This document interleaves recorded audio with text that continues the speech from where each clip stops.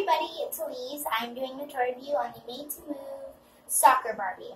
So she has the articulations here at the head, the arm, the elbow, the wrist. She moves here as well.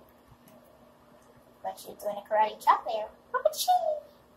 There's actually also a karate Barbie. There's a karate Barbie, the soccer Barbie, and there's also, I believe, the skateboard Barbie.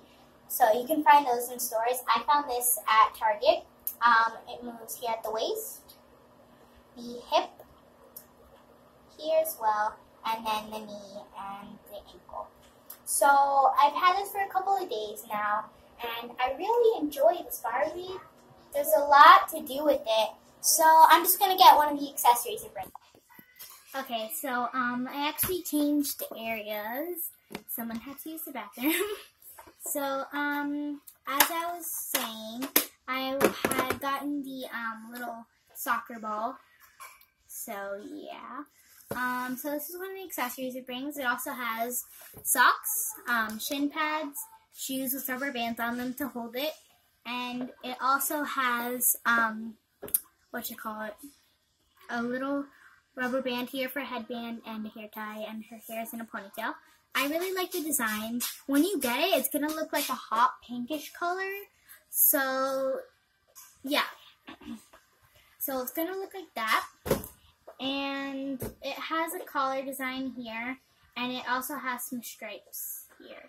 So I really like that design and everything. So that's really nice. So, yeah. I really enjoy this doll a lot. There's a lot of different poses you can do. She can sit in crisscross. She can sit in crisscross applesauce sauce and everything. So yeah. So she has some really soft makeup. She has brown eyes, and again, this is the darker skin one. So there's another Barbie. I don't think I've said that.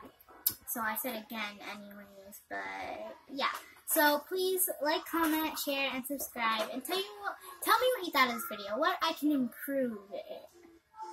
Like how I can improve it. So yeah, that was my tour review on the Made to Move Soccer Barbie. So I hope you enjoyed. Bye.